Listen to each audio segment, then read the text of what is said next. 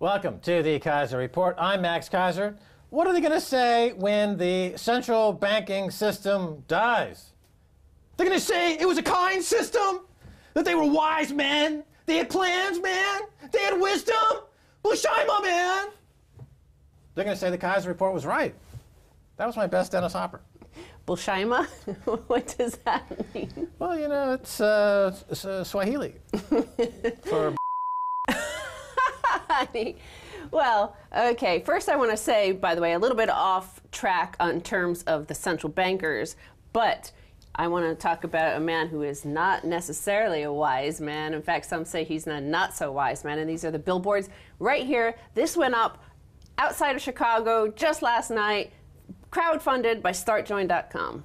Oh yeah, check it out. This is new media in action. Crowdfunding on StartJoin plus cryptocurrency StartCoin. New media bursting through. Here's the Sean Hannity billboard.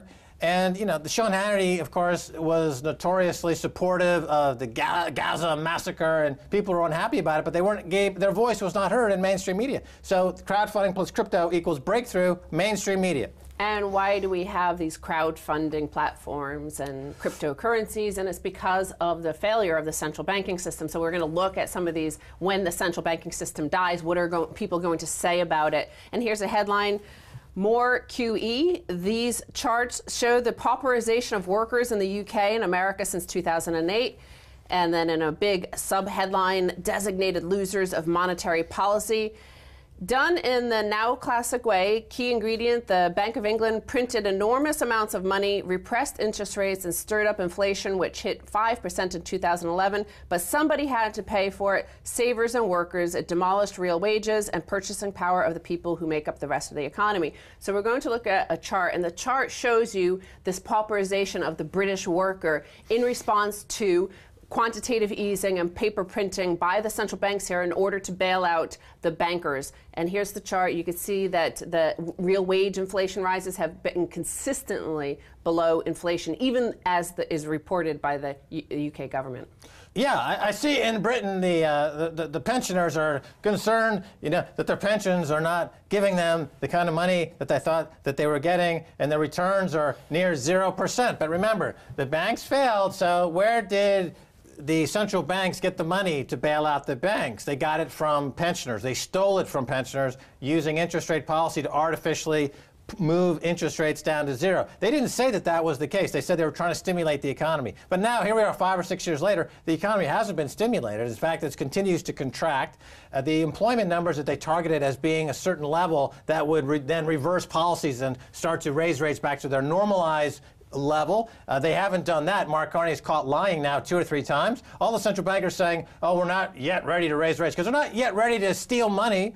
Stop stealing money from pensioners, from savers, and giving it to those who are in the banking charade, the banking kleptocracy. And this is continuing, as we've been saying. But, you know, new media and new finance, new platforms, crowdfunding plus crypto is the new reality that has to grow out of the abyss that is central banking nightmare that's giving us all these problems today. All go back to central banking. The jihadis, it all goes back to central banking. All the wars, central banking. Who are the terrorists? It's not freaking guys in masks chopping off heads. That's the symptom. The disease is Bernanke and Mark Carney and Janet Yellen. That's the problem.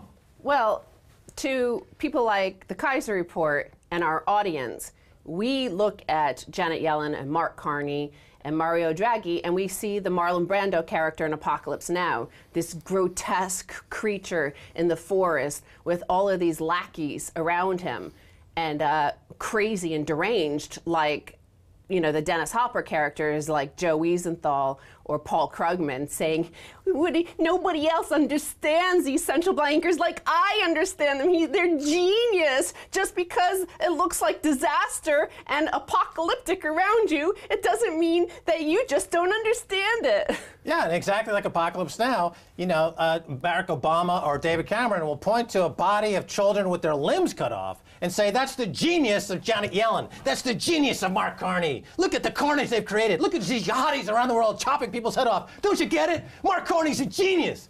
And they are just like Apocalypse Now, the lackey surrounding the Marlon Brand character. Up the river, the heart of darkness. And but the new media, cryptocurrencies and crowdfunding is here to obliterate those guys. And so here is the next headline regarding the United Kingdom. Under 30s being priced out of the UK, says social mobility czar. Since the financial crisis, the Bank of England has jumped through hoops to bail out the city. And this is regarding Alan Milburn, a former cabinet minister in the Labour government, and now he's on this.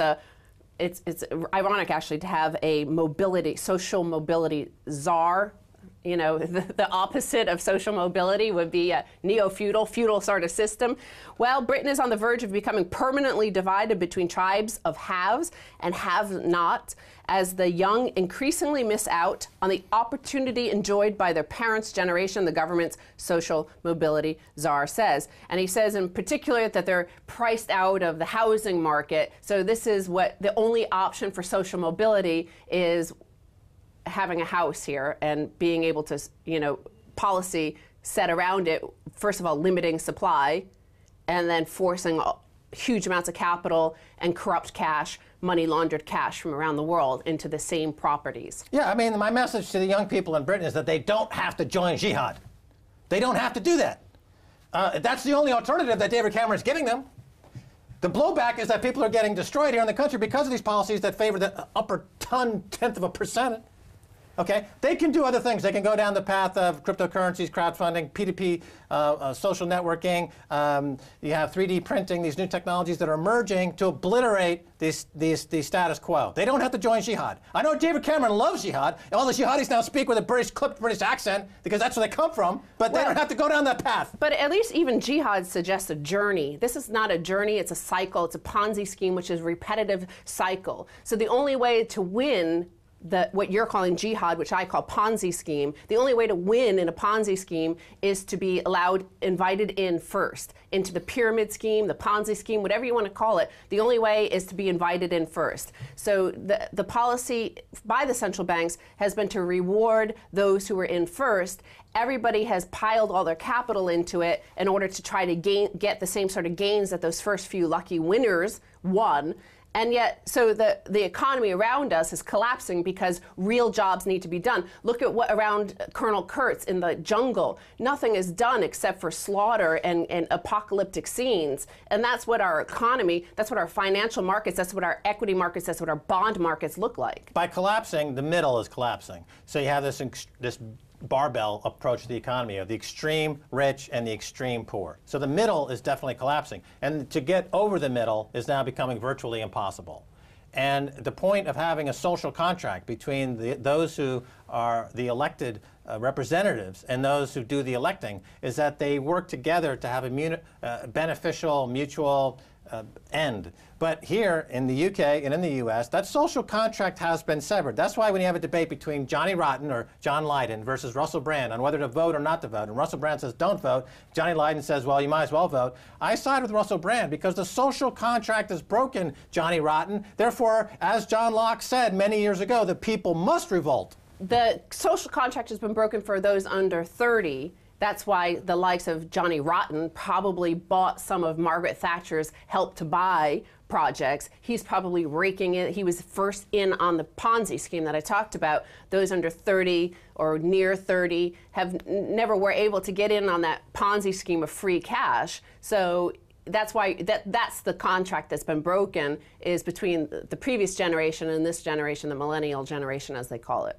Yeah, well, he's reaping the benefit of being at the right time on the Ponzi scheme, and he's now trying to pull up the drawbridge, and anyone who wants to span that chasm, you know, they're being vilified as being jihadis. You know, everyone's a jihadi who's not on the property ladder. That's the way the government sees it here. And then so finally, regarding these sort of, well, Colonel Kurtz, Hank Paulson is somebody who kind of looks like Colonel Kurtz, a taller, thinner Colonel Kurtz. Well, remember I tried to call fatwa against Hank Paulson back in 2008, but no mullah took me up on it. They're all, you know, asleep at the switch. Well, they threw quite a lot of moolah at him, and this is the AIG bailout trial bombshell number 3. Paulson lied to Congress about TARP. So you know Hank Greenberg is suing. He was formerly at AIG. He's a huge shareholder still to this day in AIG, and he feels like he was betrayed and defrauded by the government, so he's suing them. But a lot of interesting information is coming out in Discovery. So remember, in the last crash, I think we're in the beginning of a new one. That's my opinion. I might be wrong, but I think we are. And so the last crash in 2008, Hank Paulson went all sweaty to Congress and said, here, sign this 3-page paper about TARP. And it's only to buy assets, these troubled assets, which the market is incorrectly pricing. The market is sacred, but this time it's wrong. So we're gonna buy these toxic assets. This is what he said to Congress. But the testimony by Scott Alvarez, who is the general counsel for the Federal Reserve Bank Board of Governors, that he was asked about the September 15th conference call in which Tim Geithner and various Treasury secretaries and governors of the board of the Federal Reserve Bank were on this call. And he was asked about what they were discussing at this point, and they had mentioned that they needed legislative changes for systemic reasons. And the question goes, systemic reason? What does that mean? Asked the lawyer. His answer, Scott Alvarez's answer, was that if there was a systemic need, there was some threat to the financial system, then the Fed and the Treasury could take certain emergency actions. This would be one of the potential legislative fixes we would seek. Question, and if Treasury and the Federal Reserve determined that there were systemic reasons to do so, then the two legislative fixes you identify here are: one, buy any stock, preferred or common, and any debt, and the second is resolution authority by conservatorship or receivership. Is that right? And he said that's right. So there he is, admitting under oath that the original intention from September 15th, their original conference call, was that it was always to inject equity into these banks, never to buy these troubled assets. In fact, they never did buy any of the toxic debts. Well, it's coming out again, but it came out at the time. Okay, this is not news that we didn't already know. It was a bait and switch, as everyone on Wall Street and the financial press that was informed called it. You know, Hank Paulson shamelessly went in front of Congress to get $750 billion to bail out his former employer, Goldman Sachs, and cheerleaded on by jihadists like Warren Buffett. And, you know, therefore, I've been vindicated. You know, at the time, people said I shouldn't have called for a fatwa to be called against Hank Paulson. Here we are, 5-6 years later, and that was completely justified. Because unless you're willing to get rid of the cancer at the very top, then you're going to live with cancer. Hank Paulson is walking cancer. Now, quickly on that, I want to say, first of all, that the reason why he didn't want to admit to Congress the truth is because then Congress might have ousted the CEOs and the board and cut bonuses, but they didn't. In fact, AIG received huge bonuses the following year. And the fact that AIG collapsed, I just want to remind people that it started here in London because of the AIG financial group here in London, right. Joseph Cassano's group. They had $440 billion in subprime debts that, well, this is the art of darkness. Yeah. London. Yeah. Infinite rehypothecation. I'm Martin Sheen. I'm going upriver until I find George Osborne and terminate with maximum prejudice. All right, Stacey, well, gotta go. I gotta go find Georgie Porgy. Thank you. The horror. The horror. Stay tuned for the second half. A whole lot more.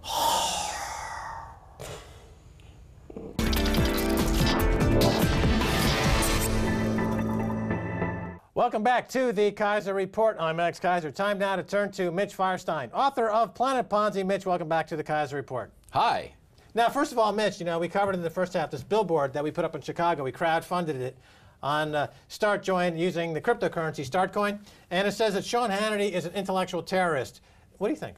You know, I think there's a problem with mainstream media, as I'm sure that you've heard me say before, and people need to think about what is the message and the narrative that people want to have out there, and it's important. I think Fox News has their own narrative and their own script that they put across. I mean, Obama won't even go on Fox. He has one interview to every 100 that he has elsewhere.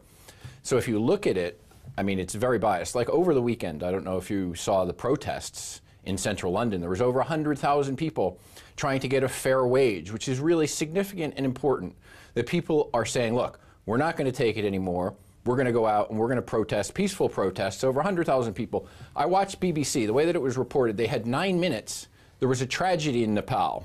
They had a guy on the telephone for 9 minutes talking about his daughter is okay, we found her, and thank goodness that we found her. And then they put on for about a minute, they said, oh, and by the way, there's a protest in London about people having unequal pay, and that was it. Well, the state-run broadcaster BBC is highly biased you know, they support the kleptocracy and corporatism, otherwise known as fascism. But I want to talk to you about this connection between wages and central banking and finance. In other words, he had 100,000 people out there. They're trying to get higher wages. They're talking about higher wages. And of course, the government is saying, no, higher wages would stall the so-called recovery. They're against wages. But without wages, there is no real savings. And without savings, there's no capital. And without capital, there's no capitalism.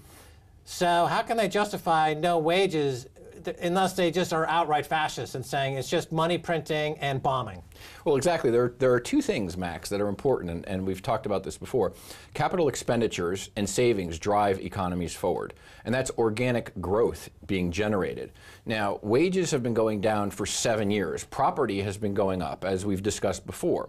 25% of jobs created in 2013 were in the property sector. The average property manager at all of these places that you see on a high street is making $71,000. The average wage in the UK is around $24,000 and odd. So when the property market collapses, which it will, I mean, it's just an overinflated bubble by Osborne and Carney, then you're going to have a massive wave of unemployed people. Now, getting back to the wage inequality and that whole scenario, when you see a dispersion in wages, first of all, democracy has been vaporized.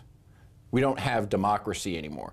You have a two-party system where both parties have been fundamentally dishonest with the voters and not kept their promise once they've got into office.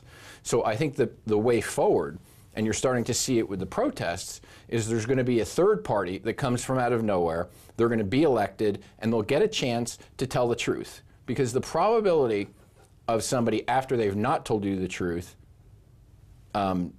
staying on that same path and going through and delivering on a promise is probably close to zero. Right. Now, the thing that keeps the status quo going, though, are these property prices. In other words, the middle class is going to just, as you say, close your eyes and buy them at the high, I think is what you say. That's right. So house prices are at the high, and people are saying, well, I don't care what the government's doing. I don't care that David Cameron supports genocide in other countries. I'm just going to buy these house prices because I'm getting equity extraction. I'm going down to the pub. I'm getting, pissed every single night of the week on my property extraction. I'm British. I'm on the street vomiting and urinating on myself. That's what it is to be British. Those are British values. House price speculation and self-defecation.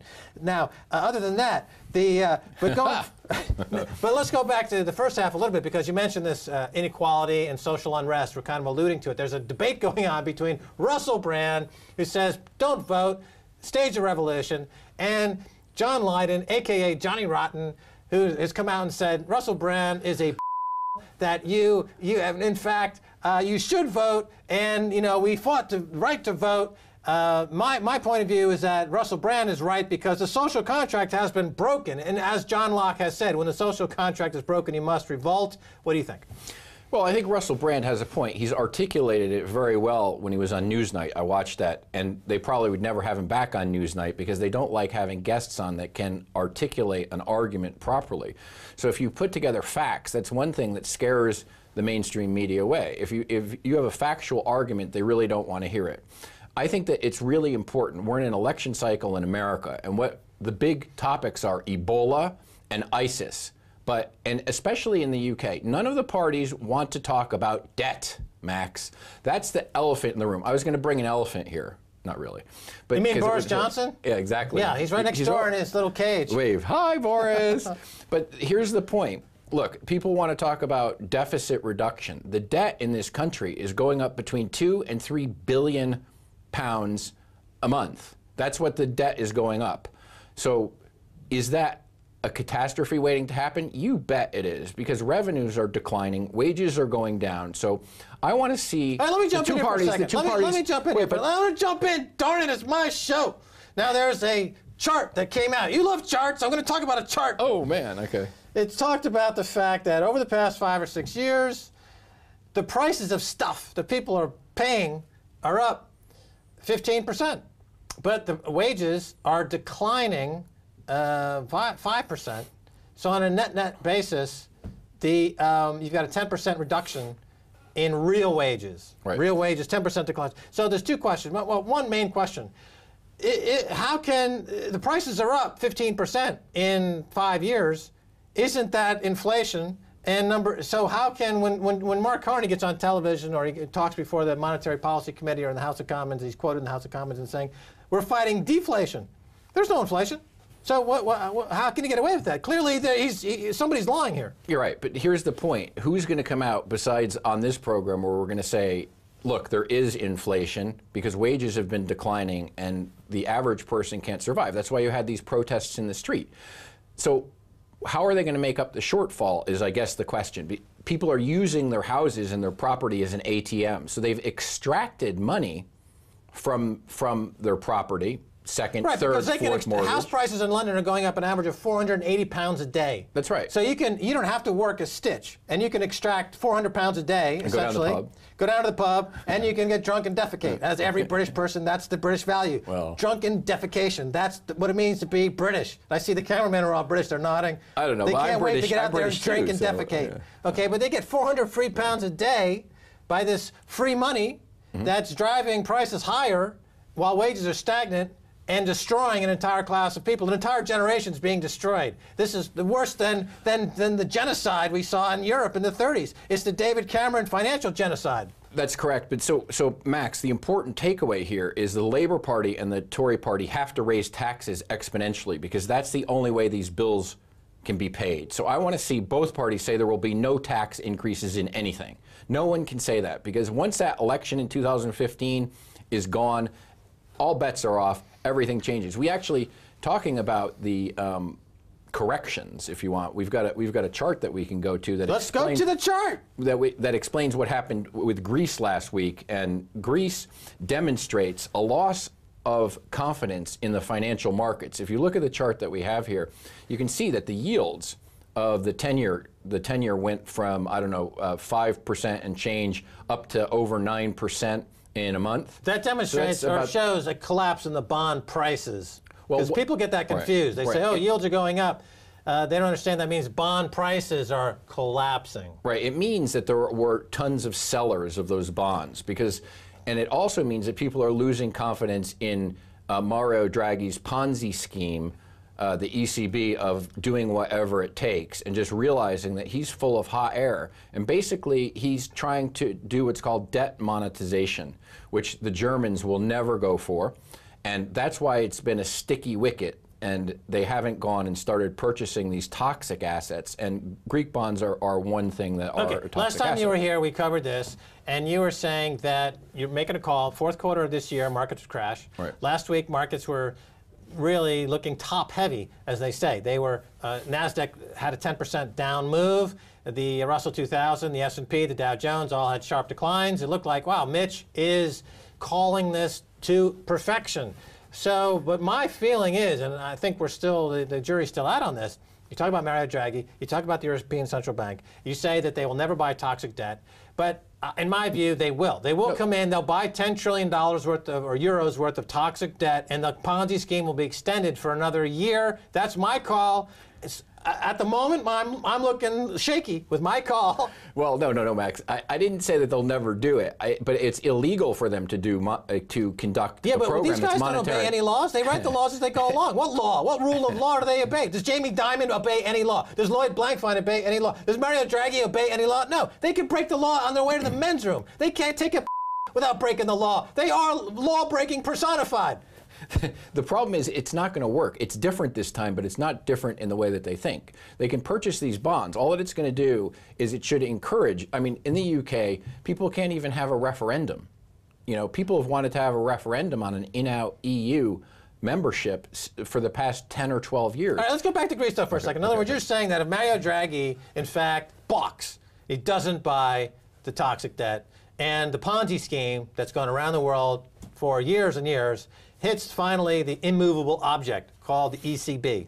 Right. So we're talking about a revisitation of the 2008 crash scenario, but much worse, right? That's exactly right. Well, they're out of bullets. The gun is empty. His bazooka is empty. And there's not liquidity in any of these markets that was demonstrated last week. You see the bond prices, they gapped. which means that there are no buyers. The only buyer is the ECB. It's kind of like the Japanese bond market. There's nobody involved. There are no participants in the Japanese bond market anymore except the Bank of Japan. So all markets are broken. Every market that you look at is a massive asset bubble. So when people need liquidity, the only cash machine they can go to is the stock market, and they sell. We've got another chart. We can look at the DAX as we were talking. Yeah, we got about 30 seconds. And then, can you stay on for another segment? Oh, sure. Okay, we got about 30 seconds to look at the DAX briefly. Okay, so the DAX chart shows a 15% decline, and my dog Sammy recognizes that the pop-up that we saw on Friday, Sammy's pretty smart. He said that that's a dead cat bounce. Woof, woof. So do I think that it's sustainable? Probably not. You know, I think we have more to come. All right, so we're going to carry this over to another segment on Sammy the dog who reads charts, the DAX, okay, and what it means to be Mario Draghi and live as a transvestite under a bridge somewhere, fluffing guys for a nickel once this whole thing blows up. That's what we're going to be talking about. All right, don't go away. That's going to do it for this edition of the Keiser Report with me, Max Keiser, and Stacey Herbert. I'd like to thank our guest, Mitch Firestein of PlanetPonzi.com. If you'd like to get in touch, tweet us at Keiser Report. Until next time, bye, y'all.